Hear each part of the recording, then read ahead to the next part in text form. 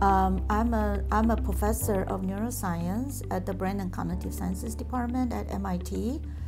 I also direct the Picard Institute for Learning and Memory, which is an independent research institution embedded in the brain research building, which encompasses the Brain and Cognitive Sciences Department as well as the McGovern Institute. My lab has been focusing on the pathogenic mechanisms of aging-related neurodegenerative diseases, in particular Alzheimer's dementia.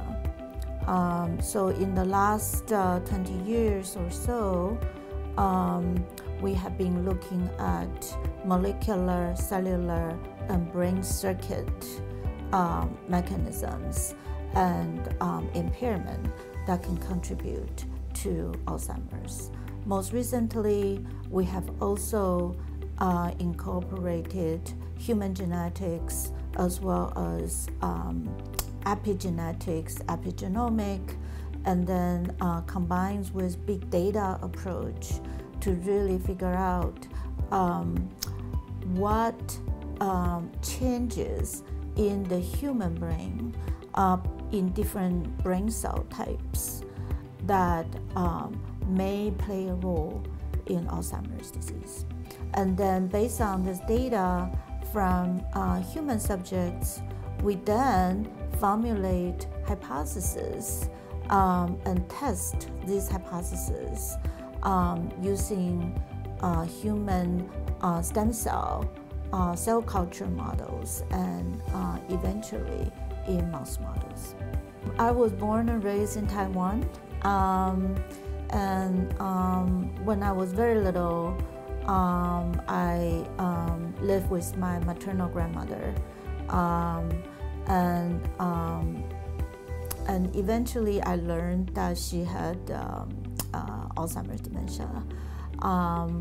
And my personal experience with her actually gave me a lot of motivations to conduct Alzheimer's disease research.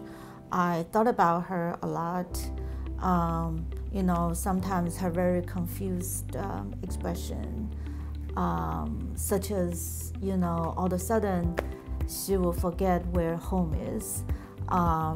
And so, you know, and now I also observe in other people that I know of, this is really Alzheimer's dementia is really a pervasive disease and affecting more and more people as the society is aging.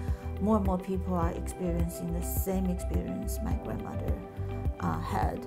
So, you know, I'm really motivated to really contribute whatever I can to provide better insight into what happened in the brain that causes Alzheimer's and what we can do to manage or control this pathogenic process.